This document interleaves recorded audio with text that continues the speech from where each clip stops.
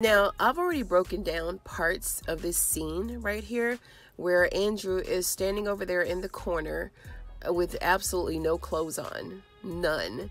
And I did the video, the topic of it was basically about male frontal nudity on TV. But as I was thinking about this scene, it gives us insight as to what actually goes on in some of the cults. And a lot of times people just don't believe that these types of things go on. And I think that they really had to highlight this because it's something that actually does happen.